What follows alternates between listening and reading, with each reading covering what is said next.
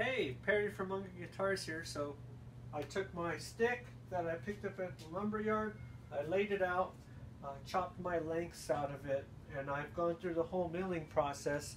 And as I was saying before, for certain builds I'm doing, I like to include all or some of the defects.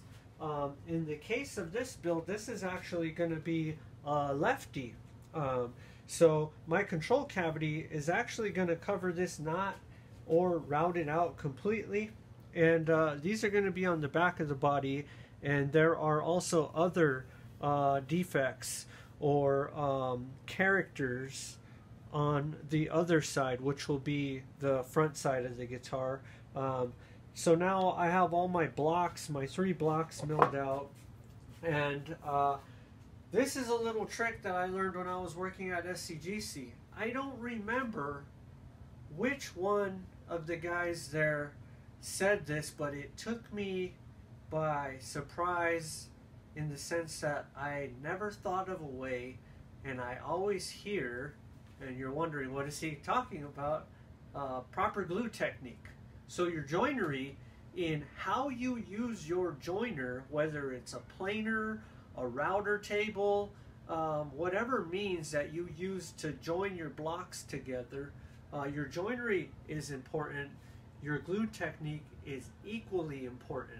So if you follow me over here, I like to use Gorilla White Glue. I'm not sponsored by them. I really like their product, especially for alder.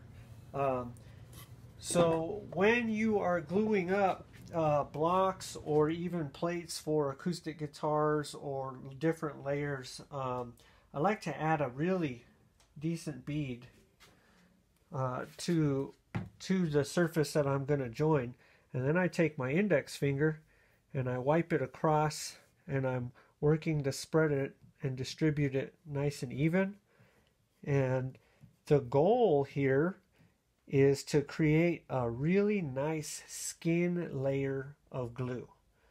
A really nice even skin layer, meaning I can see through it. It's not completely opaque and soaking. The advantage to this nice skin layer, and you can see I'm working it into the surface, is that it starts to tack up a lot faster and actually grabs. And if your joinery is really good, when you put the boards together like this, they already suck together. So right now I'm trying to push them against, slide them like this, and they don't want to move because that joint is so good. So by adding this nice skin layer of glue that's already starting to tack, the moment it touches, it's not going to want to go anywhere. And this is what we want.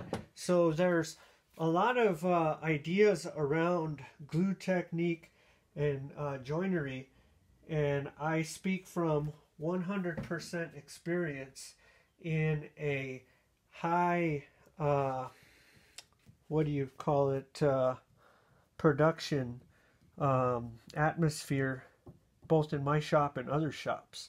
One of the things that we tested was the amount of time that you need stuff to be in clamps, and the amount of time that it takes glue to set enough to remove from the clamps, because most shops only have so many clamps and you might need more to meet your production goals for the day or the week. And if your joinery is good and your glue technique is solid, you only need to let these sort of things sit in the clamps for 30 minutes or so. And you might be all thinking, that's crazy talk. You need to let that sit overnight. Well, what you're talking about in that instance is cure time. So I'm going to go ahead and put these clamps on here, and I'm going to lightly get the end clamps on, because this is going to slide a little bit. Once there's pressure on it, will slide. So I like to lightly get them in place. And I have my rough template drawing on here, so I can use this to line my blocks up. I'm going to get this in here real light, and then I'm going to I'm going to put this third clamp on, and having a clamp on the opposite side of the other clamps is crucial, in my opinion, to creating a nice even distribution of pressure. And since I know my joinery is solid and I know my glue technique works for my whole glue up technique, all I need is enough pressure on these clamps as if I was just holding this together. And you can see a little squeeze out here, and that's good. That's very good. If you see that, that is just saying that there was enough glue on the surface, and this is all residual. So I'm going to let this sit here for 30 minutes, and I'll go ahead and write the time on here. And I'm going to come back in 30 minutes and pull this out and let it rest. And I might let it rest till the end of the day, and if I'm really itching to work on this project, I'll get right back to it.